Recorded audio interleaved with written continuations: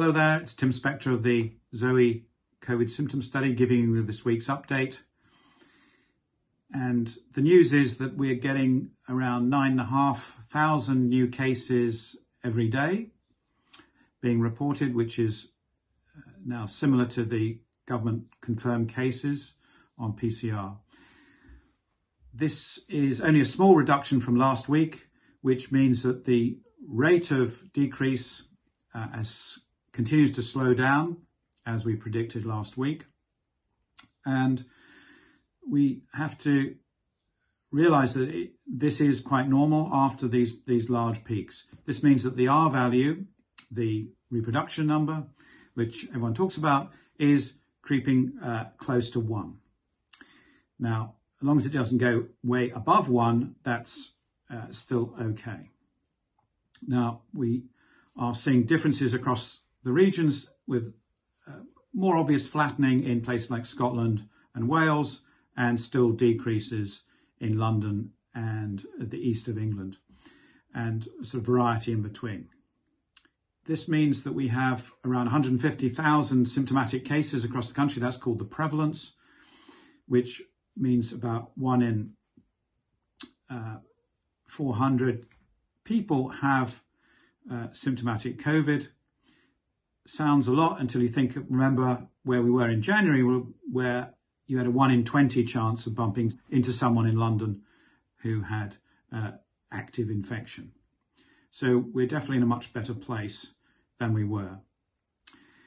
So let's try and put this into context, because some people will say, oh, this is terrible, rate is not going down, we're going to be in lockdown even longer.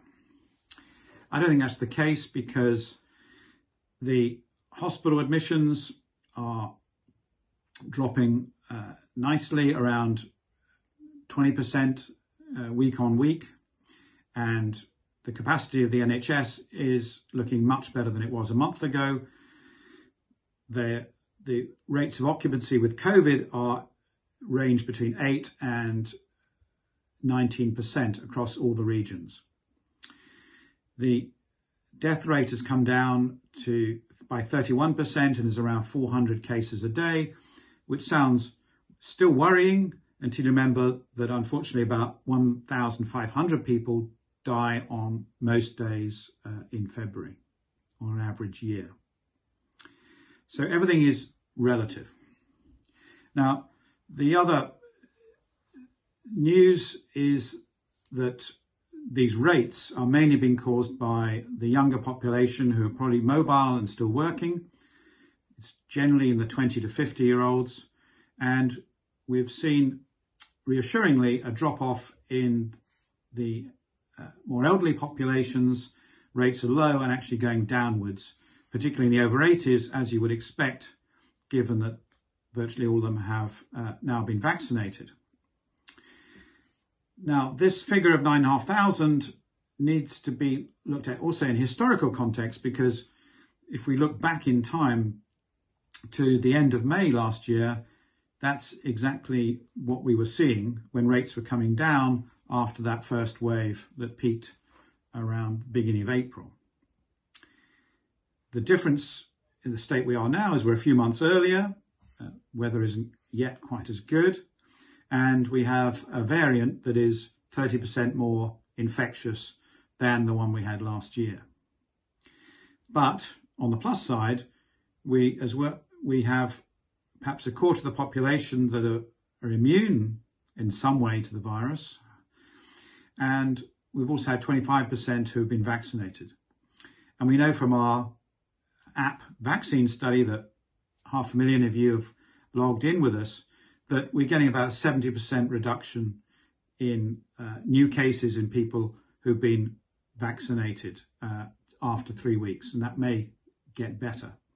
So I think we're in a much better place than some people are portraying, and that the slow level of lifting restrictions is, in my opinion, on the conservative side.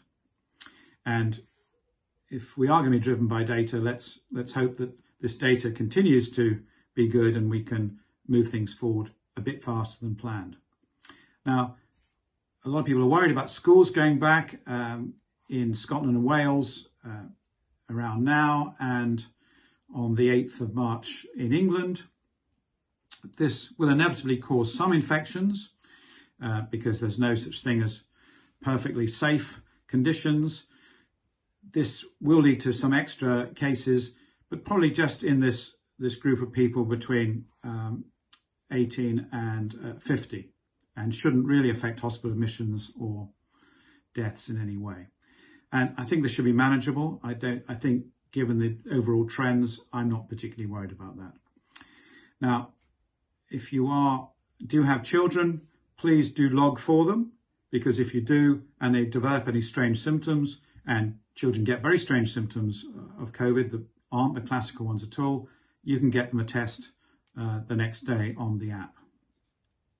We also have next week a webinar on vaccines and the latest update on all the data about side effects and potential comparison between the two types. So join us for that. In the meanwhile, thank you for logging, thank you for support. And if you do get any symptoms, whether you've just had a vaccine or not, always assume it could be COVID and do get a test through us. Thanks for your support. Stay safe.